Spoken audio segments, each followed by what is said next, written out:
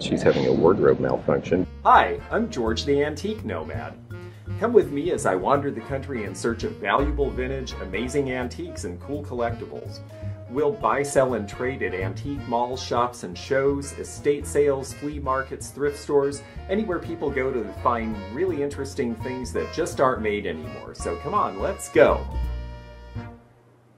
Hey everybody, it's George the Antique Nomad. I wanted to take a break from packing for the next West Palm Antique Show because, oh, I've got a lot to pack. It's the big extravaganza, the biggest show of the year.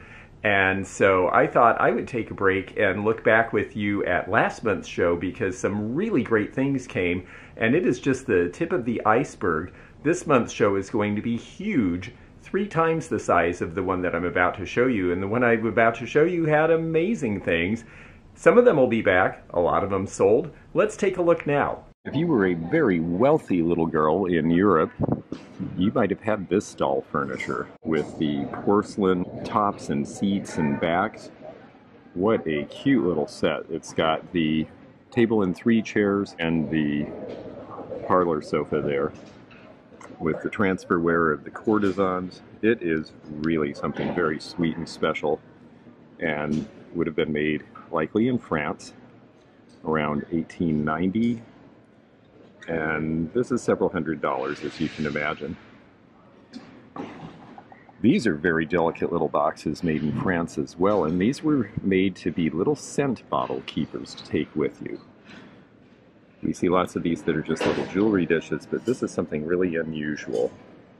And then since we're looking at miniatures, let's look at a bunch of Shelley miniatures. It may not show on your screen, but let me pull back and you'll see how small these really are compared. There's the little miniature teapot. These are all demitasse or doll size, made by the Shelley Company in England, which went out of business in 1966 and is well known for making some of the most high-end, really well-made porcelain tableware pieces of its time. Kathy also has this really wonderful rug seller. This is Royal Doulton Flambe. That is one of the most interesting pieces in the Flambe line that I've seen. She also has several painted porcelains in stock. These French pieces here, very popular around, again, the late 1800s, Lady in the Shroud. These typically sell for $200 to $400 a piece, depending on the scene.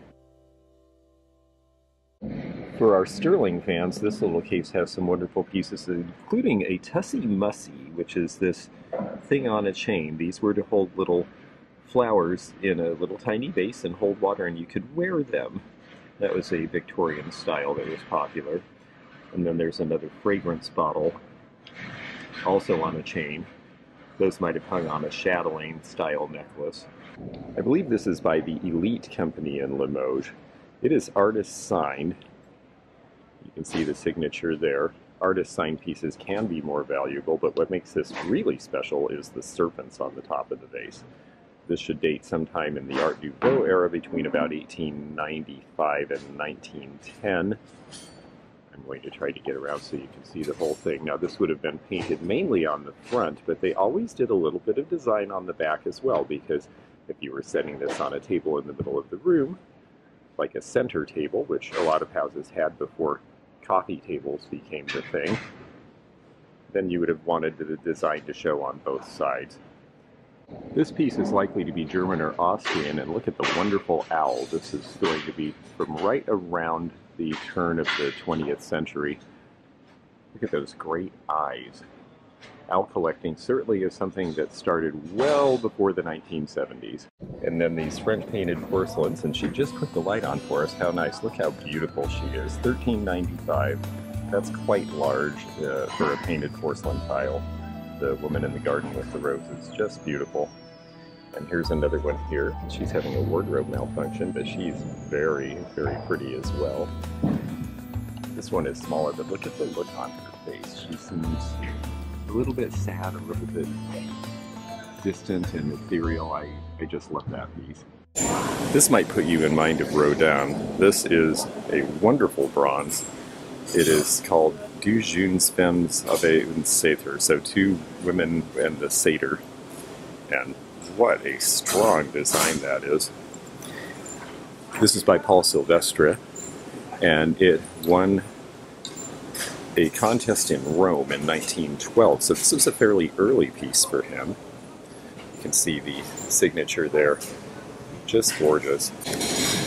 The detail is incredible. It is priced at $28.50. For modernist silver collectors, Jorgensen is probably one of the most desirable of the makers, and this is a wonderful salad piece in what they call the modified blossom pattern.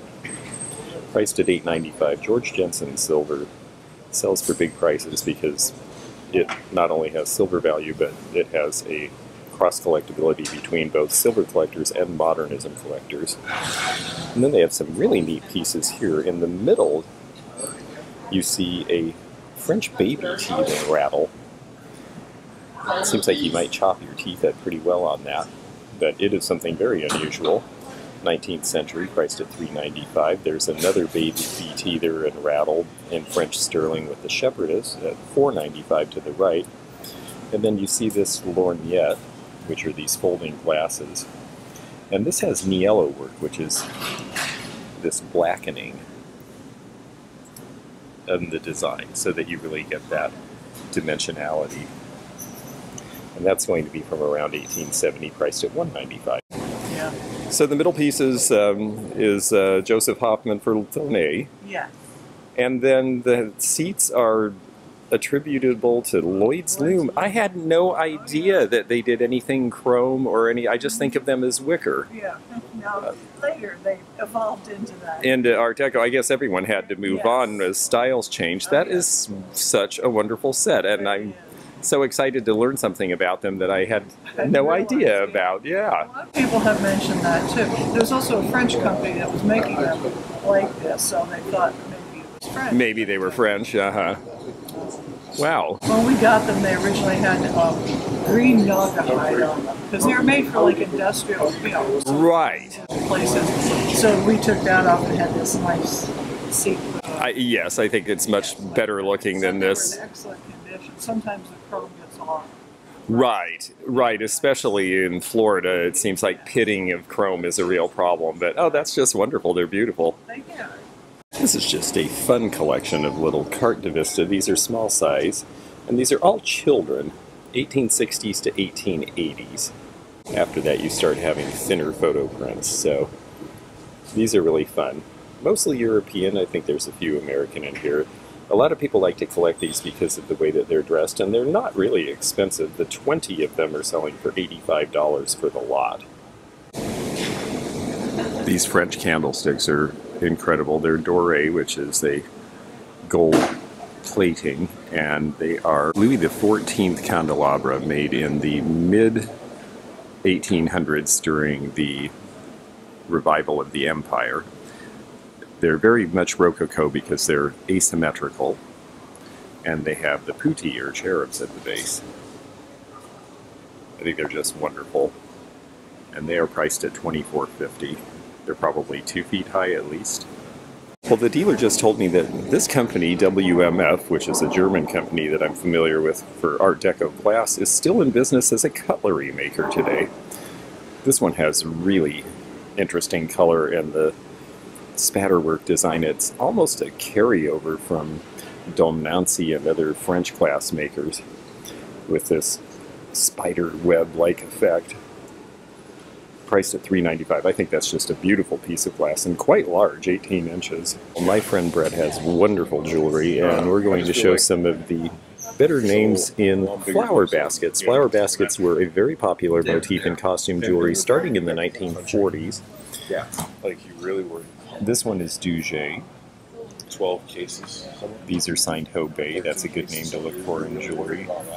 A lot of them are Austrian crystal. Just beautiful. He does get the greatest stuff. Now, in more modern jewelry that you might once in a while find when you're out thrifting or shopping, because some of this is closer to current vintage, is Kenneth J. Lane. And you can see what an interesting variety. There's several pieces of carved jade. They use coral and coral-like materials. They did a lot of seascape type designs, and those are popular here in Florida. But Kenneth J. Lane is definitely a name to look for if you're out there shopping for jewelry.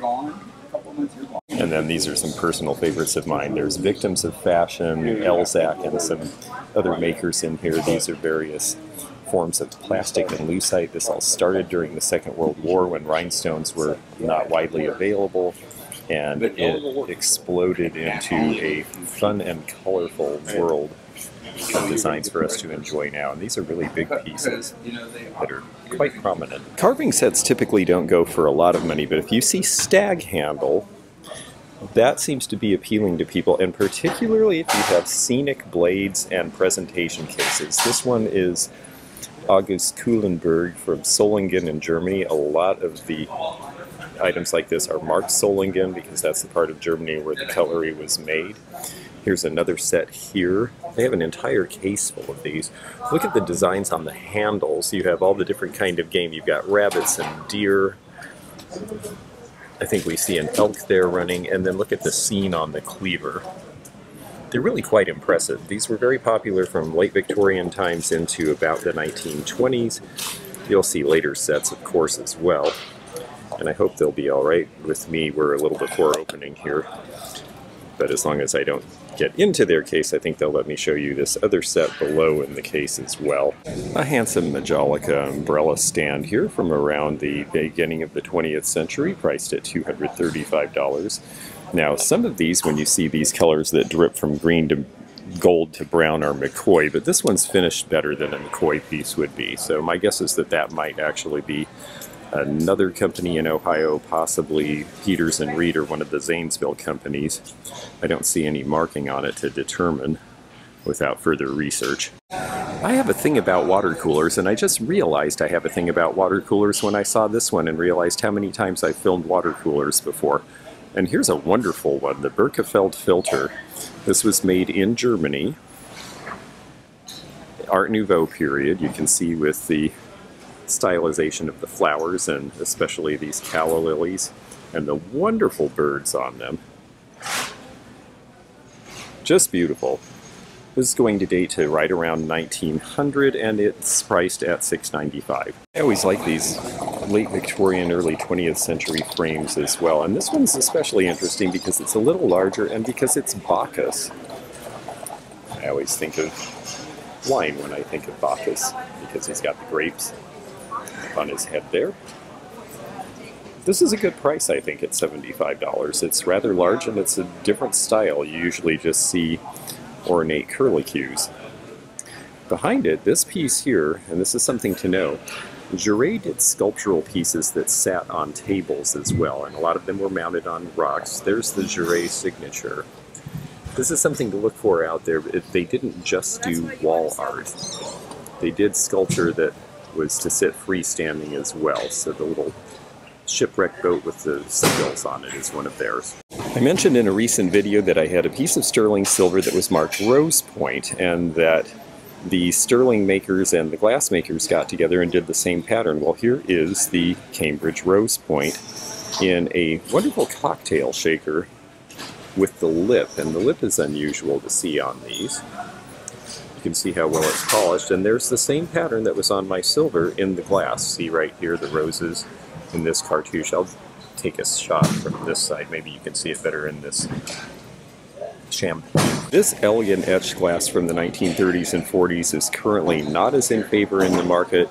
It's beautiful, especially if you serve with it, if you put some sort of liquid in it, your favorite cocktail or something that has some color. That pattern really jumps out. I think people will rediscover that eventually because cocktail and barware is popular now. These are 1960s vintage, and yes, there is a market for anything that shows parts of the body. It looks like we've got ligaments and a joint here, and there is a foot. So this probably was from a podiatrist's office.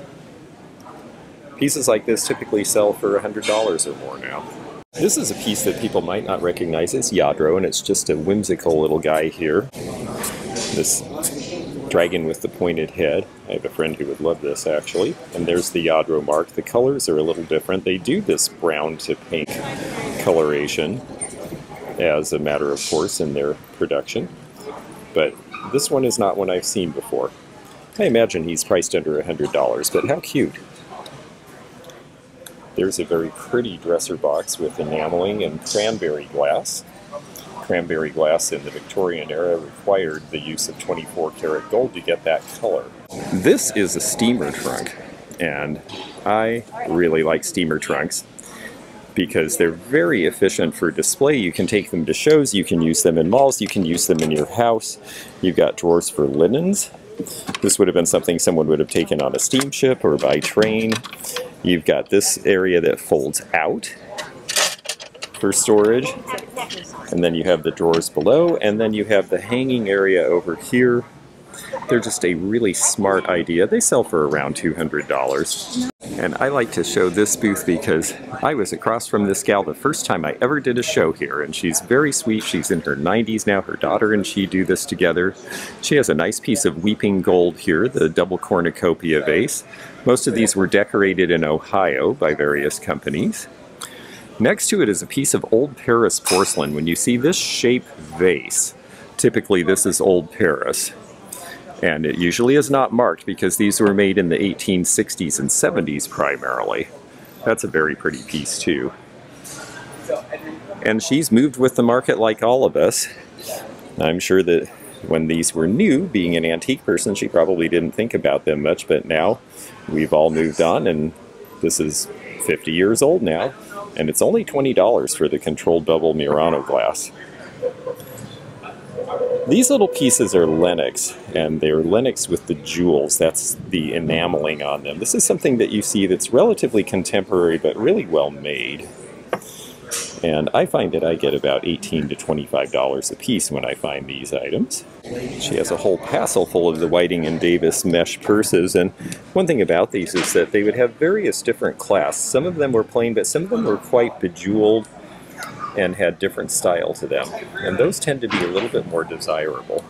She's using it as a display, but she actually says can be hung on the mirror underneath all of this glass, and it is in fact an English mirror from about 1940 with an interesting shape at only $25. Here's an Enid Collins purse, and this one's a little different because it opens up from the middle, and it's a wooden box purse. It's a little darker stained than I usually see, but this is the Money Tree. It's a pretty popular pattern of hers. You see Money Tree 1. She did another Money Tree style that was a little different. All these little gold coins stuck upon it. And then this slides open. That's what's different about it. Most Enid Collins purses are not made this way. So this is an interesting piece to me. It's priced at $65, which is very fair because the condition is good. I like that. It's nice to see something a little different in something that you've been aware of and collected for a long time, or in my case, bought and sold. Stamp machine is $95. I used to see these at this show a lot when they were first taking them out of places, but now they've all pretty much started to go into collections. And then look at these neat boat models. These are quite large, as you can see. They price $250 to $300. Here's a different style of apiarn. The green glass is lovely, but what's really interesting to me are all these little pots around the bottom. Seems like it's more designed for what they were originally, where you would use them for condiments or something. I thought, and I don't know, that this is for flowers, but at the bottom maybe it's for nuts and candy. Nuts and candy. Right. See, that's what I think too, and that's more in keeping with what they originally were made for back in the early days. So. Oh, that's just wonderful. Yeah, I would say early 20th century. That's my guess. Yeah, and the green color in the glass is just nice too. Heavily decorated metal frames for the Torah were very popular in the mid-20th century. They, of course, existed before, and some of them can be very valuable. This one looks like it's probably 1950s or 60s. Then you open it up and you have the Holy Scriptures in Hebrew and English. This one is silver plate with a lot of decoration. Israeli metalwork is really very good. It's something that they were very accomplished in the mid-20th century. And they're just beautiful. And they're actually pretty collectible and not terribly cheap. The last one I saw was priced around $200. Here are some really neat wooden carved pins Again, the wooden carved pins also came into fashion in the 1940s because of the Second World War. It was something you could do that didn't require rhinestones from Austria. It kept going through probably the 1950s, and there's just some really fun designs here. Lots of animals and critters, and then you see the use of lucite.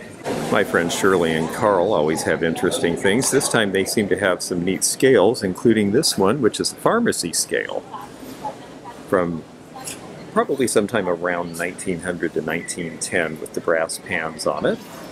It's priced at $3.85. They also have some interesting little scale weights. These are English, this little weight set here. These are ice cream or butter molds. Sometimes you see candy molds as well, but when they're hinged like this, they were a little tighter sealed than the chocolate ones would need to have. These are all going to date to sometime in the early 20th century, and I love the different shapes. So you could have a mandolin or a rose. There's a swan and the shoe. These are a really fun area of collecting if you like kitchen collectibles. They look good in primitive displays. Here's another interesting balance scale. This one is quite tall and dished so that you could hang something in it up to 5 kilograms, and since it says 5 kilograms, we know that this one is European, probably continental Europe. A lot of these seem to have been made in Holland. This very tiny little ship's wheel is from a shrimp boat. Shrimp boats had to get into very shallow water, so they had a very shallow draft, and they would have been smallish. And so are the wheels. That's really something different that I haven't seen before, and that's priced at $185. And yes, fax machines. The Ricoh Fax 20. This is going to be 1980s when, wow, faxing was the big new thing. And yeah, old technology is starting to come back. They've got this priced at $58. The two dancers here are 1950s, and they have such a lovely style to them, and they are copyright 1951 Dorothea. So this is one of the small California pottery companies that popped up as a result of the Second World War cutting off the import of ceramics from Japan and Germany. 1951 was pretty much the peak of California pottery. There were 2,000 different companies making it then. By 1970, there were about 100 pottery companies left in California. These very small fireplace tools and screens were from boudoirs. If you had a little place, a small room, you would still need a small hearth because otherwise it would be very cold in there. So you'd have small fireplace tools for those rooms. This is priced at $198 for the set, and look at the little screen. It looks like a copper wash over brass. That's very pretty as well. This would be from about 1900. It's got a bit of Art Nouveau detail on it. And then also in copper is this big rendering kettle. That is a quite large one. We see them in cast iron a lot more than we see in copper because a lot of copper, again, was scrapped during the war drives. And this one is sometime in the early to mid-19th century. You can tell because a lot of this is handwork here. These rivets and the way they're made are not exactly perfectly uniform, so this is fairly early.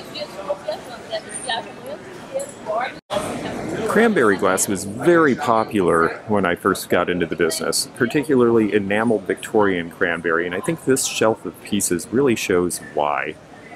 There are some wonderful items here. This one is Mosier. It's beveled on 3 sides. That's a good way to tell, and it's in this Mary Gregory style with a white painted scene in the middle. This one, they said, is attributed to Mosier as well. I would say that's right because the beveling on the top seems to be correct. They would bevel the edges so they didn't chip. They said this one's also attributed to Mosier, and I think those attributions are correct. Prices on these are in the $300 to $400 each range because Mosier is considered quite high-end, but there is other cranberry glass made like this in the same time that's a little less expensive by some of the other companies. Just beautiful though. The fish scale on Herond is one of the things that is really popular right now. These floral pieces of Herond are very nice too, but I really like the fish net. The Cobra is really interesting to me. It's got 24 karat gold painted highlights. It's priced at $325. The bird behind is neat as well. These do tend to do very well in the marketplace right now, so this is something to see. Well, this dealer has some really interesting things that are a little different than we've seen before. Yeah, I think that's great, actually, out of Boston. And it is March 18th, 1793, and you can tell the yellowing of the paper is not as much as it would be now. Yes, and it's talking all about electioneering, so, yep, it started early and has never stopped. Laws of Massachusetts published by authorities. See, this was how everybody got their information. So if laws were to be established, you had to have it somewhere where you could say, look, it was in print, and even if most people were illiterate, then there you go. And this newspaper was not cheap. It was $3 for a year. That was plenty of money in 1793. This is a really cool piece. This is called We Return, and this is when the United States was able to go back to the Philippines at the end of the Second World War and liberate them from the Japanese, and ultimately the Philippines finally got their independence in 1946. This is an Italian artist, Tommaso Principe. Turn of the century in style, at least, impressionistic. They have this priced at $5.50. There's a nice signature there. Signatures can be obscure and hard to read, so there are sources for looking at quote-unquote illegible signatures, and you're able to get some information from that as a lead. So look for that online or in old books that have signatures. You can get those at libraries in their reference areas sometimes.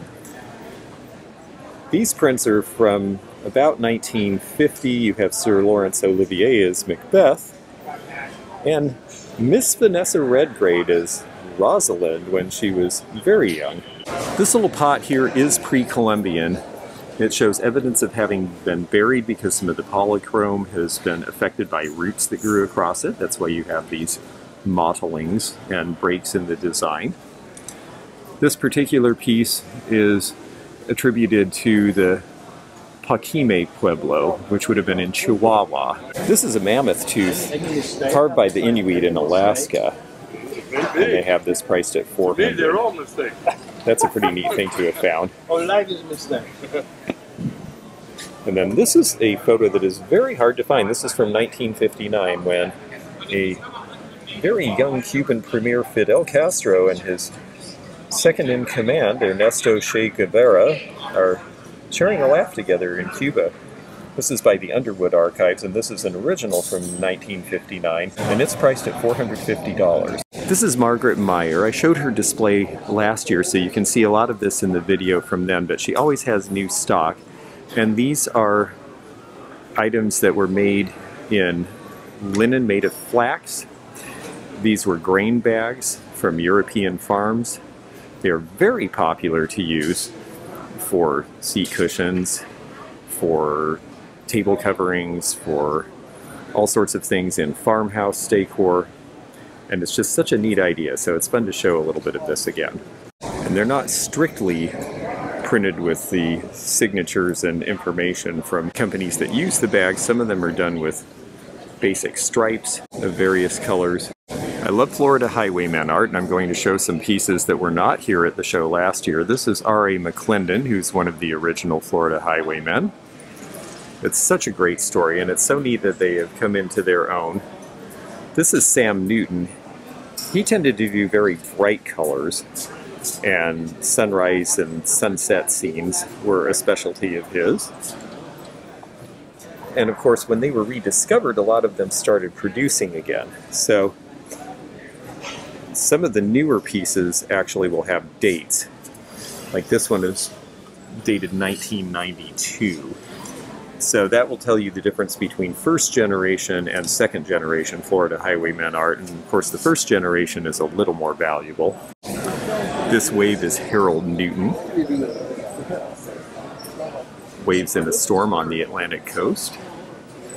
And then this one is Alfred Hare. Alfred Hare was the first to really make a big success as a Florida Highwayman artist. They were trained by a white man from Connecticut who wanted to do something to help aspiring black artists to be able to learn more technique and to be able to support themselves as artists, and selling these by the highways is what they did. That's why the frames might look a little cheap to you, because they were using what they could get.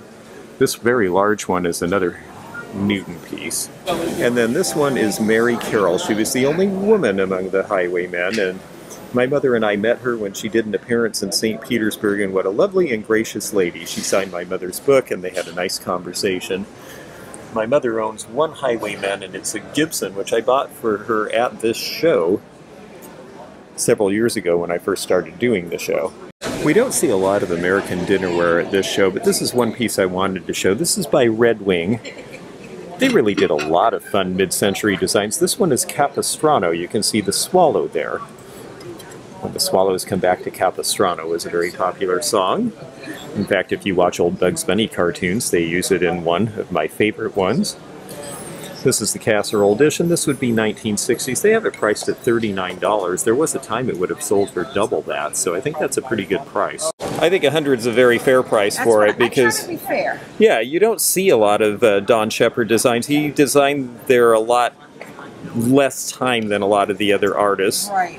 And yeah, that's a really neat Blanco molded piece. He did a lot of their molded wear around then. The bear. Yeah, the bear claw is really something. Oh, I love it. And the sunset, you know? Yes, yeah, that Amberina, or I think Tangerine they called it, just beautiful. Tangerine? Yeah, I like that. And then these carved shells with the cameo, I'm always partial cameos, to. Yeah. And then this is a quartz crystal here. Oh, these are very pretty. How much are these? Well, the biggest one is 100. The other two are 75 each. Yeah, yeah. Those are very good prices for what they are, and I like that this one's actually marked having been made in Italy, right. Which I'm sure they all were, but it's interesting that one of them actually had the mark. Well, I'm not the only guy here with old cameras. This guy's got some really neat ones, and I like the fact that this one has the box. This is the Cine 8, so this would actually have been a movie camera for an 8mm. And you can tell with that Art Deco box again, this is likely to have been one that was designed with the help of Norman Bell Geddes, because he did a lot of their deco designs. It's priced at $50. 8mm cameras don't really sell for a ton. Yep, I see that it's got everything there. That's great. These are early folding brownie cameras. These are 1909 to 1915 era, and you can see the red bellows. They price it around $90 and $100. And you've got a folding Hawkeye at $100. And then the brownie over here is $75. They're a neat look, and yes, you can shoot old film for them. So if you want to shoot old black and white photos, well, you can learn to do it, and you can use the old cameras to do it. These folks have some really interesting things. I started to...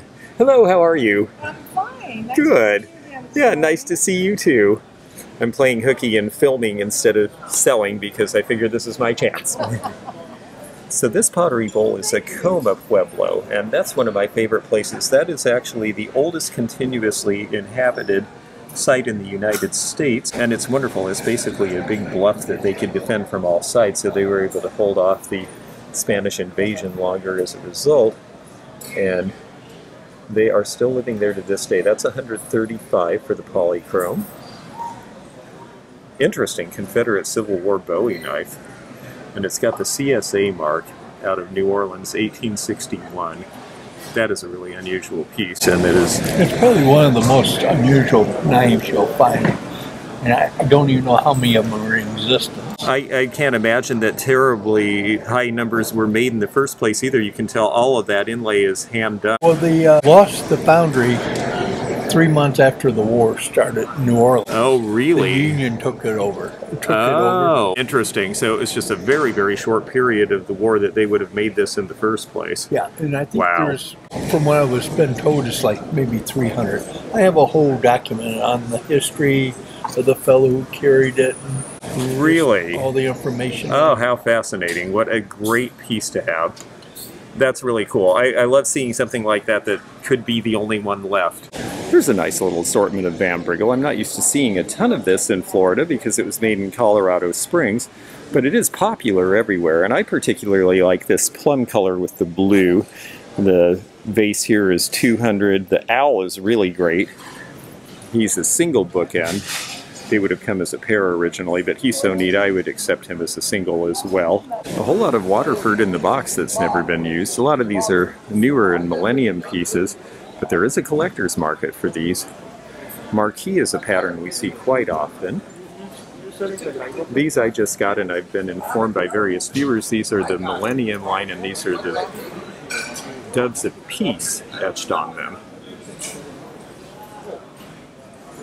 It's really well made, it's beautiful stuff, and I did sell a piece here yesterday. This is Royal Albert, and it shows people curling.